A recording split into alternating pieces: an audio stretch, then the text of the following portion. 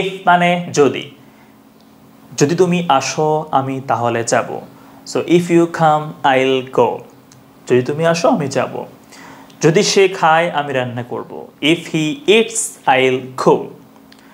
যদি আমি টাকা পেতাম তাহলে গাড়ি কিনতাম, if I got money I would by the car. So আজকে আমরা শিখব ইফ সেন্টেন্সেস, এগুলোকে বলা হয় if conditional sentences. So let's begin the class. দেখেন আমরা জানি হচ্ছে 0, 1, 2, 3 চারটা কন্ডিশনাল উই হ্যাভ টোটাল, ঠিক আছে।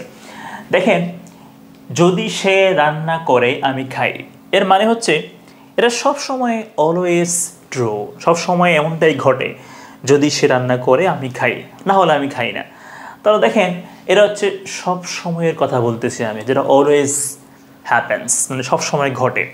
তো এটা হচ্ছে মানে জিরো কন্ডিশনাল প্রেজেন্ট ইনডেফিনিট, মানে দুটো এখানে প্রেজেন্ট ইনডেফিনিট টেন্সে আমরা ইউজ করব।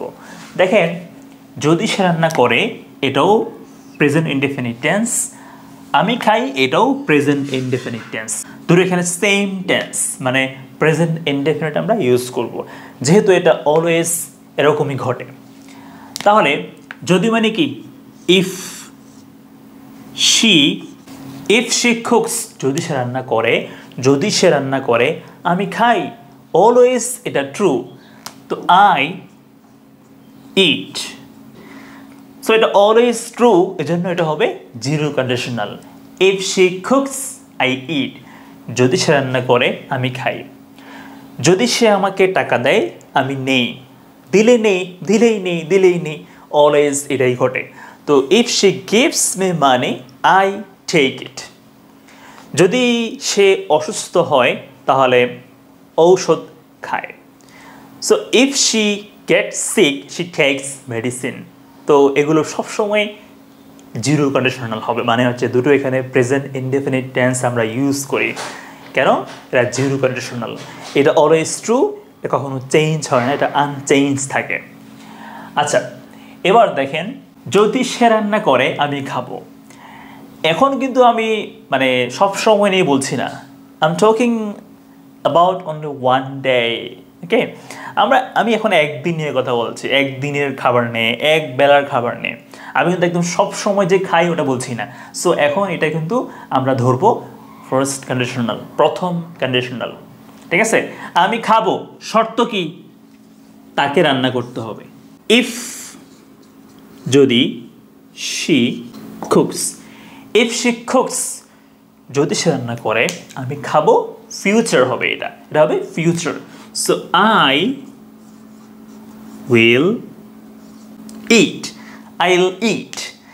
If she cooks I will ইট, যদি সে রান্না করে আমি খাবো, এটা হবে ফিউচার। তাহলে এটা বুঝতে হবে, ক্লিয়ার, স্পষ্ট বুঝতে হবে। এটা আমি খাবো, আই উইল ইট, এটা হবে ফিউচার, আর এটা হবে প্রেজেন্টে। এখানে কিন্তু ভুল করেও বলবেন না যে if she will cook I will ইট, এরকম কখনোই হবে না, ওকে। সো এটা হবে প্রেজেন্টে, if she cooks I will ইট। যদি সে আমাকে ডাকে আমি যাব, ইফ শি কলস আই উইল গো। যদি আমরা টাকা পাই আমরা গাড়ি কিনবো, if we get money will buy a car. Understand? সবগুলো একই রকম হবে, আর এটা হবে ফার্স্ট কন্ডিশনাল সেন্টেন্স। এক নম্বর এক্সাম্পলে আপনি চাইলে বলতে পারেন আমি খাবো বললে আই উইল ইট হবে লাস্টে। যদি বলেন যে আমি খেতে পারি, মানে সম্ভাবনা, তাহলে বলতে পারেন যে আই ক্যান ইট অথবা আই মে ইট। তাহলে আমরা এখানে উইল না বলে কিন্তু মে অথবা ক্যান বলতে পারি। Thank you. কিন্তু মনে রাখতে হবে এটা কিন্তু একরকম না, এটা হচ্ছে যেটা অলওয়েজ ঘটে, সবসময় ঘটে, বারবার ঘটে, হ্যাঁ, এরকম করে ঘটে। আর এটা কিন্তু আমরা একবার নিয়ে কথা বলতেছি, বারবার না। এবার বলি আপনারা কিভাবে এই সেন্টেন্সগুলো নেগেটিভ করবেন। প্রথমটা হচ্ছে যদি সে রান্না করে আমি খাই, তার নেগেটিভ করলে হবে যদি সে রান্না না করে আমি খাই না। তো বলতে হবে if she doesn't cook I don't it, if she doesn't cook I don't ইট। যদি বলেন যে unless she cooks I don't it, unless she cook I don't ইট। আপনি ইফ নট না বলে আনলেস বলতে পারেন, কোনো প্রবলেম নেই। এরপর দেখেন যদি সে রান্না করে আমি খাবো। সো এটা হচ্ছে if she cooks I will it. Negative করলে হবে যদি সে রান্না না করে আমি খাবো না। সো বলতে হবে if she doesn't cook I won't ইট। মানে আমরা এখানে উইল নটকে ওন্ট বলেছি, আই ওন্ট ইট। আপনি যদি বলেন যে unless she cooks I won't ইট। এবার বলি, আপনারা চাইলে কিন্তু আনলেস এই অংশটা পরে বলতে পারেন, কোনো সমস্যা নেই। For example, I don't it unless she cooks. এর পরেরটা I won't it unless she cooks. তাহলে আপনারা মনে রাখবেন যে ইফ নটের পরিবর্তে আনলেস আমরা ইউজ করতে পারবো। Thank you. এবার দেখেন এই দুটো খুবই কনফিউজিং, আমি ইনশাল্লাহ ক্লিয়ার করে বলবো, শুধু একটু মন দিয়ে শুনতে হবে। দেখেন, যদি সে রান্না করতো আমি খেতাম। একটা প্রশ্ন ভাইয়া, এটা কি পাস্ট নাকি এটা প্রেজেন্ট নাকি future? This is the confusion, right? শুনেন, আমি একটা কথা বুঝিয়ে বলি, এটা হচ্ছে প্রেজেন্ট। এটা কি প্রেজেন্ট? কীভাবে আমি বলি শুনেন। মনে করেন যে আমি আমার ওয়াইফকে নিয়ে বাসায় থাকি। তো আজকে আমার ওয়াইফ বাসায় নেই, ও কোথাও কোনো কারণে বাইরে আছে। এখন আমার একজন ফ্রেন্ড আমাকে ফোন দিয়ে বলে যে দোস্ত খাওয়া হয়েছে কি না, খাচ্ছিস কি না, মানে প্রেজেন্টে বলছে আমাকে, এখন প্রেজেন্টে। তা আমি ওকে বললাম যে না আমি খাইনি, আমি খেতে পারছি না। ও বললো কেন? হ্যাঁ, তা আমি ওকে বলি যে দোস্ত মানে ও রান্না করেনি, যদি সে রান্না করতো তাহলে আমি খেতাম। যদি সে রান্না করতো আমি খেতাম, আমি এটা প্রেজেন্টে বলছি, এটা কিন্তু পাস্ট না। সো এটা কিন্তু আনরিয়েল, এটা বুঝতে হবে। এগুলো হচ্ছে রিয়েল, পসিবল, কিন্তু এটা হচ্ছে আনরিয়েল, এটা অবাস্তব, কাল্পনিক, ইমাজিনারি। ঠিক আছে, মানে এটা কিন্তু অবাস্তব কথা, মানে এটা হচ্ছে না, এটা আসলে হচ্ছে না। যদি সে রান্না করতো তাহলে আমি খেতাম, আসলে কি, আসলে সে রান্না করে নাই, আমি খেতেও পারছি না। সো এটাই বুঝতে হবে, এটা আনরিয়েল, এটা অবাস্তব, এটা ইম্পসিবল, এটা এখন পসিবল না। তো সে তো নাই, তো রান্না করবে কীভাবে? এটা ইম্পসিবল। তাহলে বুঝতে হবে যে আমি এটা প্রেজেন্টে বলছি, যদি সে রান্না করতো তাহলে আমি খেতাম, আমি এটা প্রেজেন্টে বলছি। তো প্রেজেন্টে বললে আমরা ইউজ করব সেকেন্ড কন্ডিশনাল। এখন খেয়াল করেন, ইফ যদি সে এরপর কুকড, যদি সে রান্না করতো, ইফ শি কুকড আই, এখন আপনি উইল দিলে ভুল হয়ে যাবে, দিতে হবে would eat. If she cooked, যদি সে রান্না করতো, আই would eat, আমি খেতাম। মানে এখন প্রেজেন্টে বলছি। যদি বলি আমি খেতে পারতাম, মানে রান্না করলে আমি খেতে পারতাম, ওরকম হলে আমরা এখানে কুড বলতে পারি, যে আই কুড ইট, কুড বললেও হয়, কোনো প্রবলেম তো নেই। আচ্ছা, সো আমরা কি বলেছি, এটা হচ্ছে প্রেজেন্ট, বর্তমানে বলছি, এটা আনরিয়েল, এটা ইম্পসিবল, এটা হাইপোথেটিক্যাল, অবাস্তব কথা, হ্যাঁ, কাল্পনিক কথা। এবার মনে করেন যে দুপুর বেলায় খাওয়ার সময় ছিল, তো সে রান্না করে নেই, আমি খেতে পারিনি। সন্ধ্যাবেলায় আমাকে আমার বন্ধু ফোন দিল, বললো যে দোস্ত দুপুরে কি খাওয়া হয়েছিল, দুপুরে খেয়েছিলি? তা আমি ওকে বলে যে না, আমি দুপুরে খেতে পারিনি। কেন? কারণ সে রান্না করে নেই। যদি সে রান্না করতো আমি খেতাম, কখন? দুপুরে, এখন কিন্তু সন্ধ্যাবেলা। সো এর বুঝতে হবে এটা অতীতকাল, এটা কিন্তু পাস্ট টাইম, পাস্ট টেন্স, এটা কিন্তু প্রেজেন্ট টেন্স না। যদি আমি পাস্ট টাইম মিন করি, মানে আগের কোনো সময়ে যদি এটা হতো, এটা করতাম, এরকম হলে এরকম করতাম, তো এটা পাস্ট টেন্স, এটা অনলি পাস্ট টেন্স। এখন বলতে হবে আমাকে 3 নাম্বার কন্ডিশনাল সেন্টেন্স। এখন কি বলতে হবে? এখন বলতে হবে যদি, মানে if she had cooked, if she had cooked, যদি সে রান্না করতো, এটা পাস্ট পারফেক্ট টেন্স। আই, এখন লাগবে would দিবেন, এরপর হ্যাভ দিবেন, would have, এরপরে ইট হয়ে যাবে eaten, V3, মানে verb 3। এখন হয়ে গেল, if she had cooked I would have eaten, যদি সে রান্না করতো আমি খেতাম। would have এটা পাস্ট টাইম, পাস্ট টেন্স, কিন্তু এটা ছিল প্রেজেন্ট, বুঝতে হবে কেমন?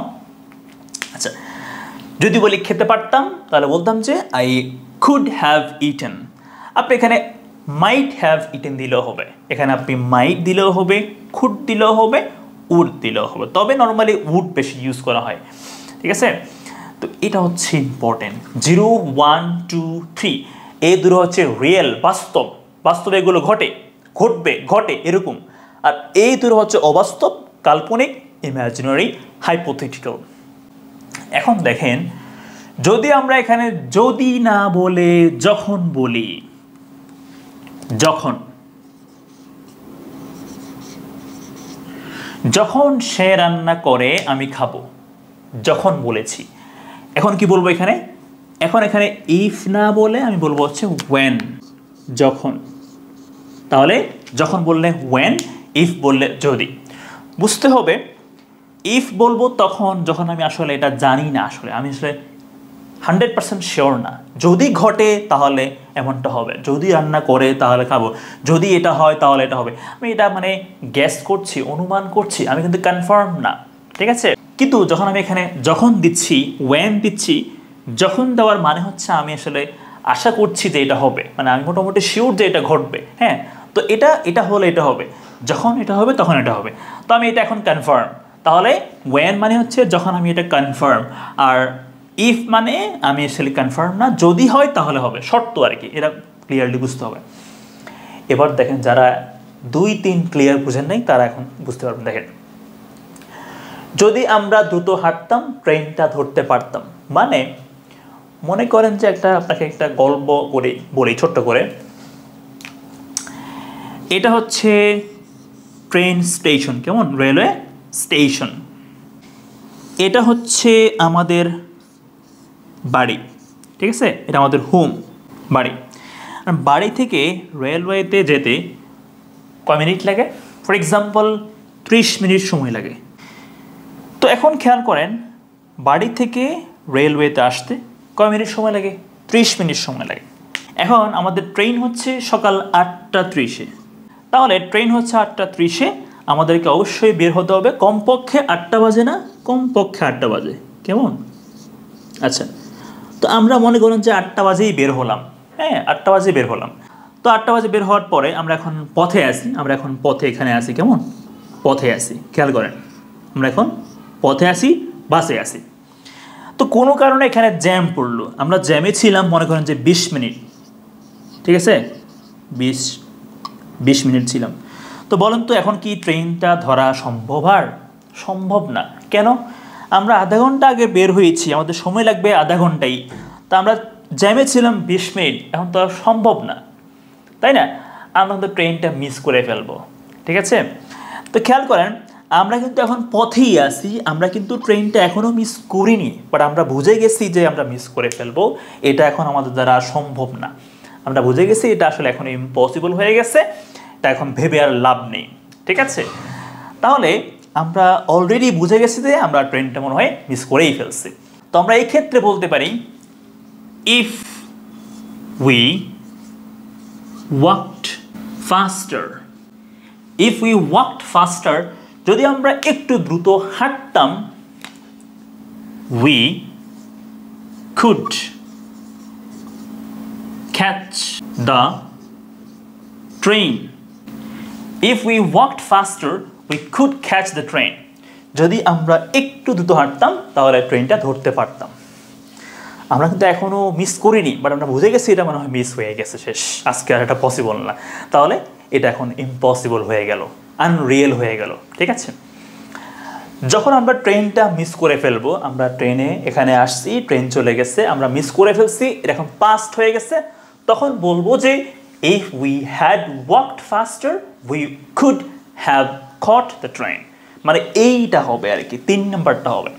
এবার আপনারা শেষ সেন্টেন্সটা আমাকে কমেন্ট করে জানাবেন, যদি তুমি ভালোভাবে পড়তে তাহলে পরীক্ষায় ফেল করতে না, এটা কি হবে?